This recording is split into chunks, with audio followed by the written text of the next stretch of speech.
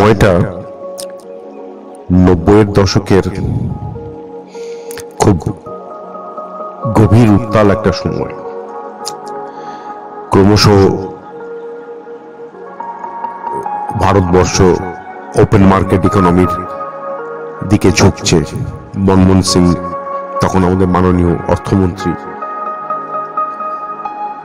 সংখ্যালঘু সরকার নিয়ে নরসিমহা রাও আশ্চর্য ক্ষমতায় নানা রকম বাধা বিঘ্ন দূর করে 5টা বছর চালিয়ে দেবেন কিনা সেই নিয়ে জোর তর্ক চলছে ক্যান্টিনে।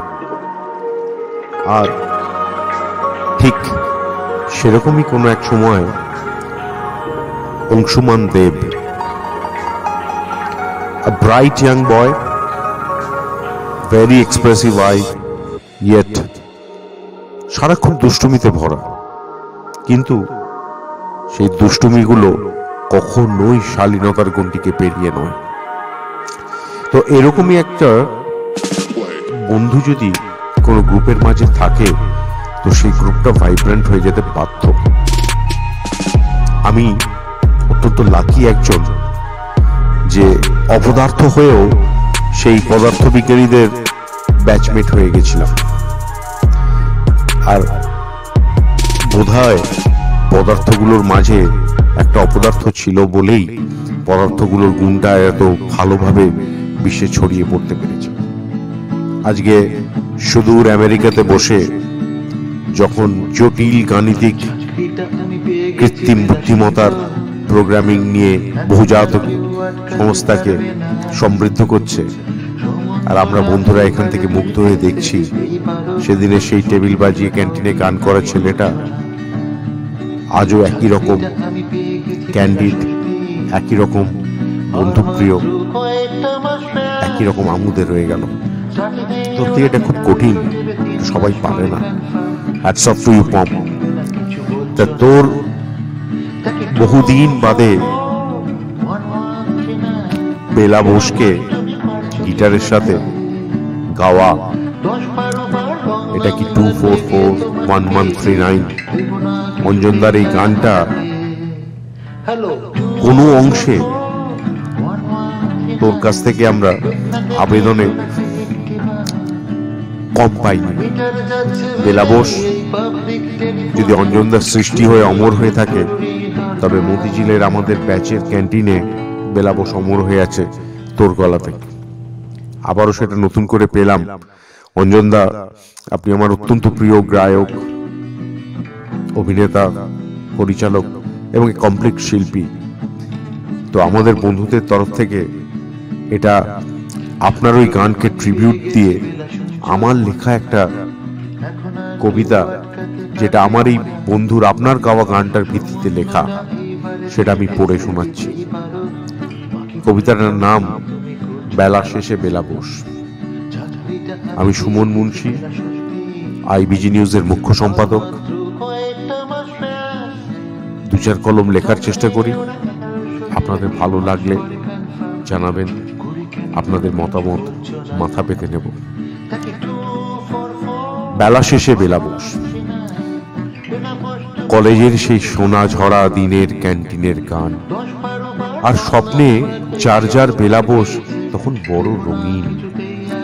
স্বপ্ন ভাঙার কারণগুলো অজানা ছিল না মোটেই, তবু স্বপ্ন দেখার দুঃসাহস ছিল বেঁচে সদাই মনে। কত বেলা হারিয়ে গেছে, কত গিটার থেমে গেছে, তবু কলেজে ক্যান্টিন থাকে আজও জেগে রাত দিন। নতুন কোনো স্বপ্নকে আঁকড়ে খুঁজে নেয় নির্জন কোণ, যখন স্বপ্ন দেখে মন। জীবন যুদ্ধ শেষে বেলা শেষের ফিরে দেখা সেই দিন, চোখের কোলে মায়ার স্মৃতি হৃদয় করে চিনচিন। কিসের দেয় হাতছানি, কিসের সে হারানো দিনের ইঙ্গিত? আমিও কি হারিয়েছি কোনো বেলাকে? গিটার কি জানে সে কথা? গোপন মনের সেই অভিসার শুধু মনই জানে। চাকরিটা আমি পেয়ে গেছি বন্ধু, শুনছো? আর ভেবো না আমায় নিয়ে, দুজনার দুটি পথ মিলেছে সুদূর দিগন্তে। মনে মনে অভিসার থাকে মনের মানুষের শনে, শুধু বিনিদ্র রাত এই অবুঝ শরীর থাকে জেগে। বেলার বেলা শুরুর গল্প এখন আর নেই, আছে শুধু বেলা শেষের গান আর সোনালি কোকিলের অপেক্ষা। আজও এই সোনালি সন্ধ্যা বেলায় তোমাকেই কি চাই, বন্ধুর গিটার কেন কাঁদালো এ মন আবার, বেলা শেষে বেলা উত্তর দাও আজ, চুপ করে কেন আছো কিছু বলছো না। সমস্ত সেই মানুষদের জন্য যারা কখনো না কখনো তাদের প্রথম জীবনের বেলাকে হারিয়েছেন, আর অঞ্জনদার এই গানটার মধ্যে বারবার করে সেই বেলাকে খুঁজে পাওয়ার চেষ্টা করেছেন। Tribute to all that virgin love which didn't reach the destiny, yet one of the most beautiful experience everybody cherished in their life.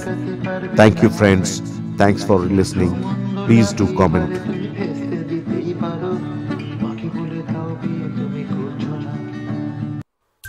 যারা এইমাত্র আমার এবং আমার বন্ধুর এই গানটা শুনলেন এবং আমার কবিতাটা শুনলেন, তাদের প্রত্যেকের উদ্দেশ্যে একটা মেসেজ আমি আজকে নিয়ে আসতে চাই আমাদের এই পডকাস্ট লিভ অ্যাগেইন বাডি। আমরা যেটা বলে থাকি, বন্ধুরা যারা ভেঙে পড়েছে, যাদের জীবনের কোনো কিছু করার নেই মনে হচ্ছে, তাদের জন্য, সেই ভেঙে পড়া মানুষগুলোর জন্য আমরা একটা মেসেজ নিয়ে আসার চেষ্টা করি। আমাদের এই পডকাস্টটা কিন্তু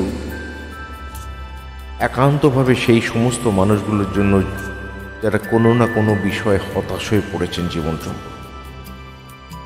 আজকে এই পডকাস্টটা সেই সমস্ত ভালোবাসার মানুষদের জন্য যারা কখনো না কখনো ভালোবাসায় উজাড় করে দিয়ে প্রতিদানে শুধু শূন্য হাতেই ফিরে এসেছেন।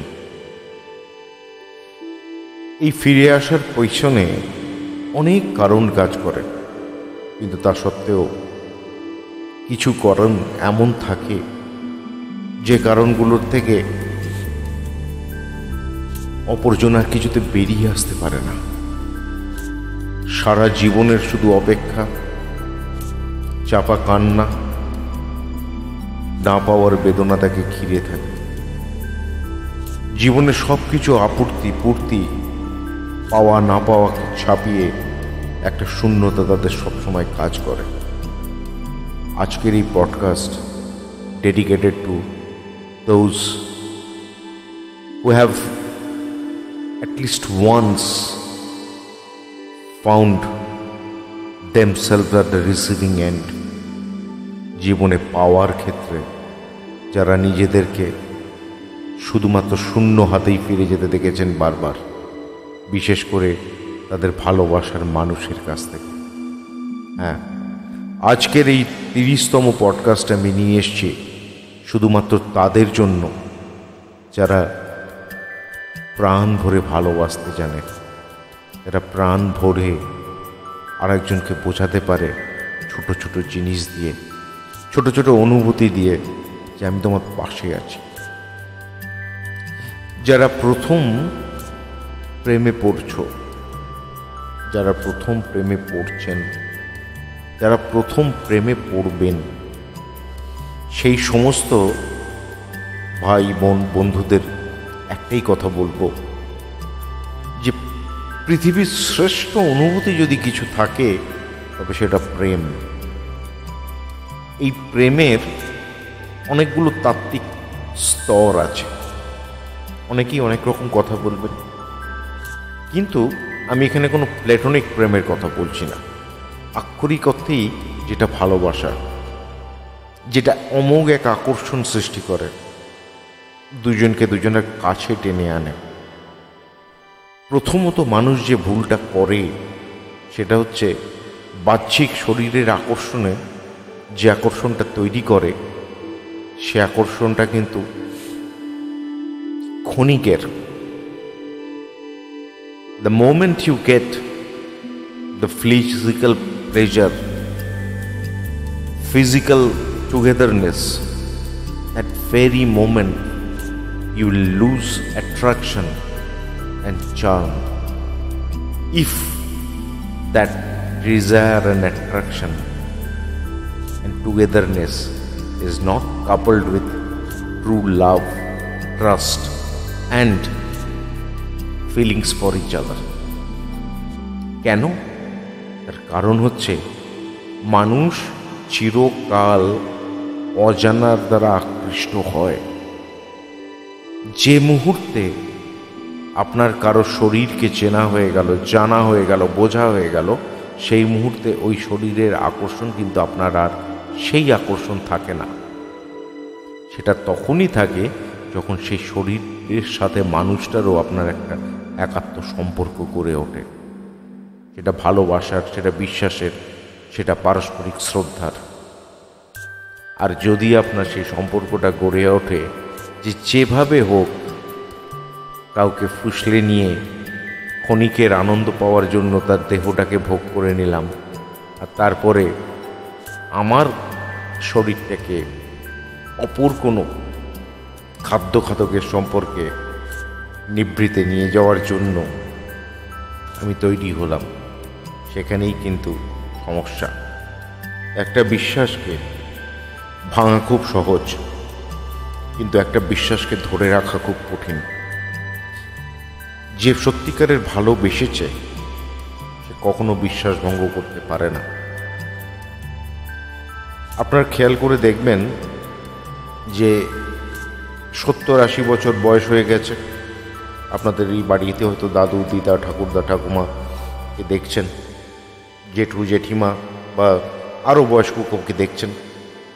দেখবেন তাদের একে অপরের শীতকালে মাফলারটা পরে বেরোচ্ছে কিনা, মর্নিং ওয়াকে দাদু, তাই নিয়ে দিদিমা চিৎকার করছে। দিদিমার কোমরের ব্যথাটা বেড়েছে আর মেঝেতে বসে বড়ি দিচ্ছে, দাদু এসে চিৎকার করছে। কেন এই কাজগুলো করছো? এই যে ঘটনাটা, এখানেও কি বলবেন যে তাদের শারীরিক আকর্ষণ তাদেরকে একে অপরের প্রতি এই দায়বদ্ধতা, এই কেয়ারিংটা দেখাচ্ছে? না, ওই একটা মানুষের উপস্থিতি আর একটা মানুষের জীবনে প্রভাব ফেলে, আর এই প্রভাবটা যখনই ফেলে তখন একে অপরের জন্য ফিল করতে শুরু করে। এই ফিলিংস ছাড়া যখনই আপনি ভালোবাসার কথা ভাববেন তখনই সেটা গিভ অ্যান্ড টেকে দাঁড়িয়ে যাবে, তখনই সেটা গিভ অ্যান্ড টেকে দাঁড়িয়ে যাবে। যে মুহূর্তে আপনার চাহিদা মিটে যাবে সেই মুহূর্তে সেই মানুষটার আর প্রয়োজন জীবনে থাকবে না। ঠিক একইভাবে যে মুহূর্তে আপনার চাহিদা সেই মানুষটার জীবনে মিটে যাবে তখন আপনারও আর প্রয়োজন ভাববেন। এবার ভেবে দেখুন, আপনি কাউকে ডাম্প করে দেওয়ার সিদ্ধান্ত নেওয়ার আগে আপনি ডাম্প হয়ে গেছেন, আর সেই মুহূর্তে আপনার কেমন লাগবে? যখন মানুষ ইচ্ছাকৃতভাবে অন্যের দ্বারা বঞ্চিত হয় তখন সে তার পেছনের প্রতিটা দিনের, প্রতিটা মুহূর্তের করে আসা কাজকে সময় নষ্ট, অপচয় এবং প্রতারিত বলে মনে করে। আর এই প্রতারিত মনে হওয়াটাই তার জীবনে বেদনার কারণ হয়। আর যখন কোনো মানুষ এটা বুঝতে পারে যে আমি আমার সবটুকু দিয়ে চেষ্টা করা সত্ত্বেও পরিস্থিতি আমাদেরকে এক হতে দিল না, তখন মনকে বুঝিয়ে নেওয়ার, মনকে সামলে নেওয়ার একটা চেষ্টা কিন্তু প্রত্যেকটা মানুষেরই করা উচিত। কারণ জীবন কারো জন্য থমকে থাকে না, জীবনকে জীবনের নিয়মে এগিয়ে নিয়ে যেতে হয়। তাই জীবনের কোনো স্তরে এসে পেছন ফিরে তাকালেও কোনো মানুষের যেন এই অনুভূতিটা কখনো না হয় আমি জেনে বুঝে ইচ্ছাকৃতভাবে কাউকে প্রতারণা করে এসেছি। কারণ দিনের শেষে কোনো একদিন জীবনের কোনো এক সামনে এসে আপনার মনে হবে সেদিন সেই কাজটা না করলেই ভালো ছিল।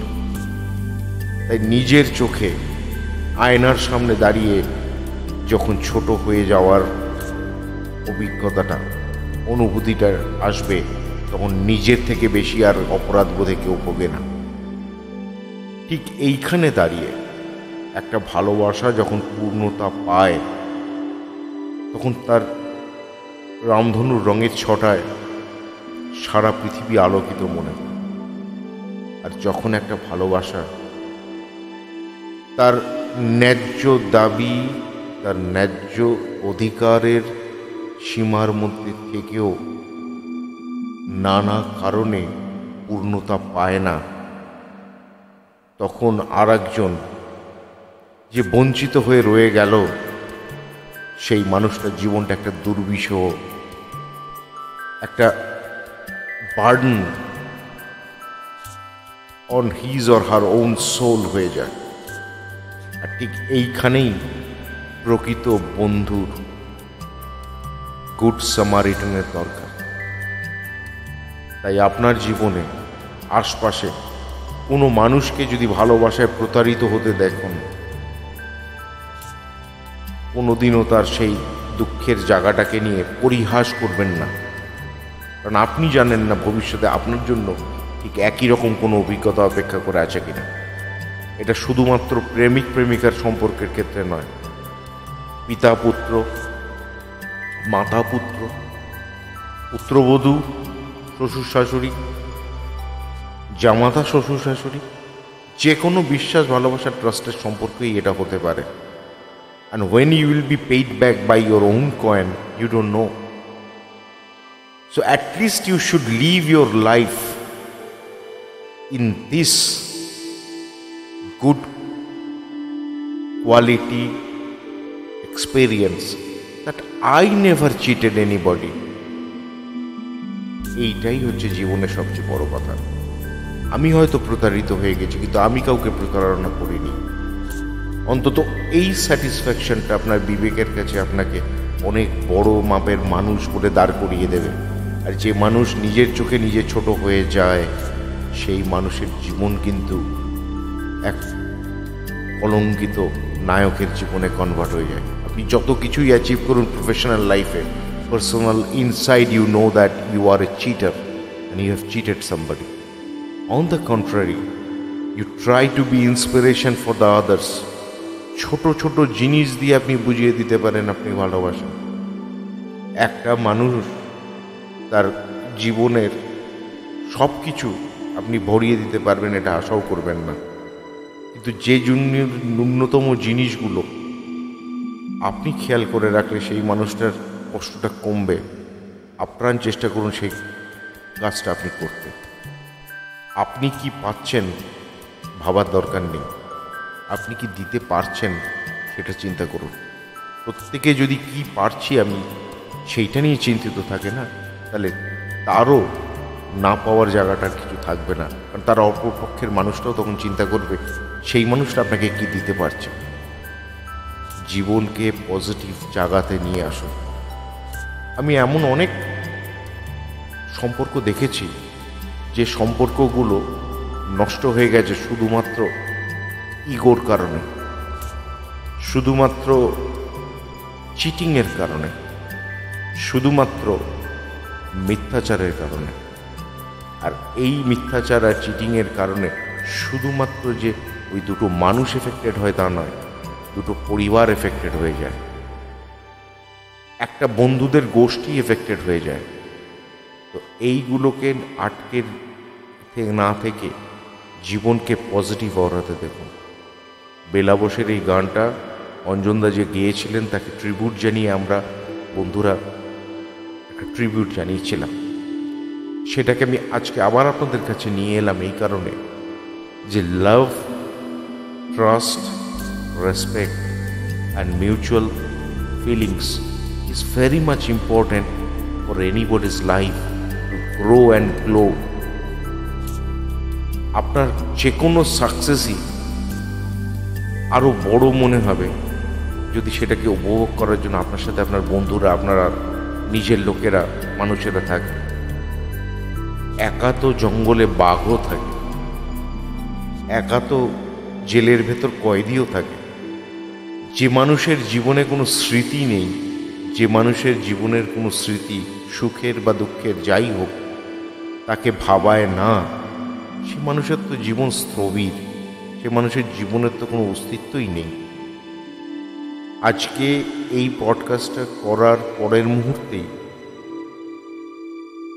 আমি বেঁচে থাকবো কিনা জানি না, আমার শ্রোতাদের মধ্যে সবাই থাকবেন কিনা তাও জানি না। তবু আমরা আশা করব আগামী দিন আমরা সবাই ভালো থাকবো, সুস্থ থাকবো, জীবনকে আরও কাছ থেকে দেখব। তো সেই রকম জায়গায় দাঁড়িয়ে আমি প্রত্যেককে একটাই কথা বলবো, জীবনে কেউ এত ইম্পর্ট্যান্ট নয় যে যার জন্য আপনাকে আপনার জীবনকে নষ্ট করে ফেলতে হবে, আপনাকে আপনার জীবনের অর্থ ছেড়ে দিতে হবে। আপনি এই পৃথিবীতে এসছেন কিছু নির্দিষ্ট কর্ম করে যাওয়ার জন্য। Good, bad, ugly, whatever the experience you had in your love life, take it as a learning, take it as an experience, and move ahead, move forward. Nobody can